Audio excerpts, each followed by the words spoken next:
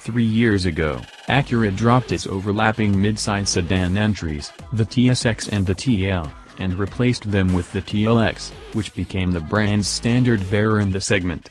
With sedan sales everywhere falling off, including the Tlx's, a mid-cycle update arrives for the 2018 model year to help renew interest. A new grille is a mid-cycle must, and that's the most obvious change to the new Tlx.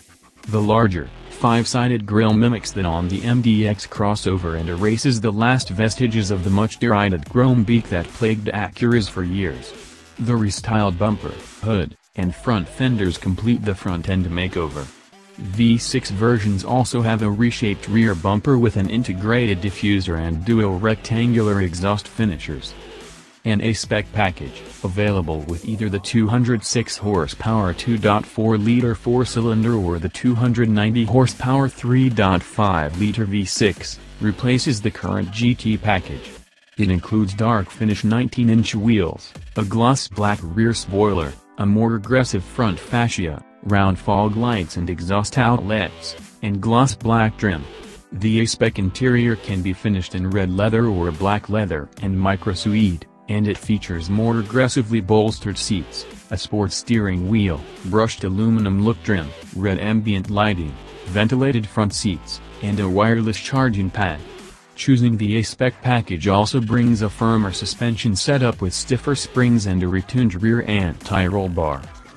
Buyers who opt for those packages, however, do get a bit more content.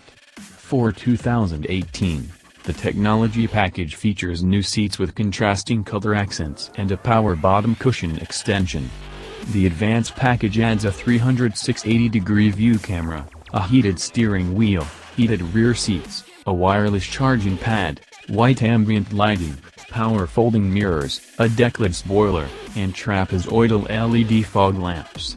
All Tlx models get a redesigned infotainment system. It still uses 2 screens, but Acura claims it has quicker response times and a more logical menu structure, and it supports Android Auto and Apple CarPlay.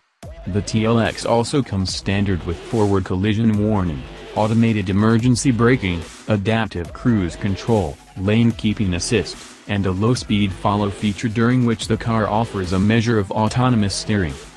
Pricing for the new Tlx has not been released, but it shouldn't stray far from the 2017 version, which starts at $32,950. The 2018 models arrive in showrooms in June.